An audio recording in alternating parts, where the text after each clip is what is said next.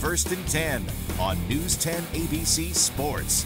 Welcome back to First and 10. Earlier this week, 11 Troy varsity football players were suspended for at least a week for vandalizing property while carrying out an annual prank. 4 seniors were also kicked off the team. That leaves a lot of holes to fill, especially heading into a huge divisional matchup with Bishop Maginn. My teammate Josh Roltenberg joins us live from Bleecker Stadium. And Josh, this was just an uphill battle.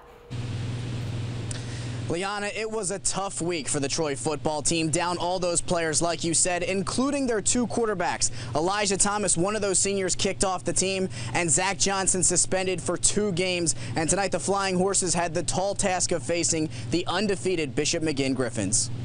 There you see Zach Johnson and DeJuan Hudson. They were spectators tonight. Elijah Bethel would try his hardest to carry the horses. But down 6, Troy's first play from scrimmage, Bethel coughs it up.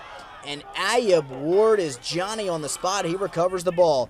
Maginn answers off the turnover. Joshier Weaver takes the pitch, bounces it outside, breaks a tackle, and he's gone. The Griffins' 2-point try would fail, but they go up 12. Second quarter, this time it's Kyer Tillery. And all Troy could do is get a hand on him. Maginn sprinting out to a 20-6 halftime lead. And it didn't get any better for the Horses in the second half. Weaver, though, with a play of the night nominee, 80 yards to the crib. He finished with 139 in the 2 scores as Maginn wins easily 34-6. I'm just focusing on the guys that played. I'm real proud of those guys and the effort they gave forth, and I will live and die with those guys any day of the week. It's a great victory for us. I know they were down some of their players and that hurt them, but I told our kids, you know, that's kind of a rallying point for the rest of their guys. They have a good program.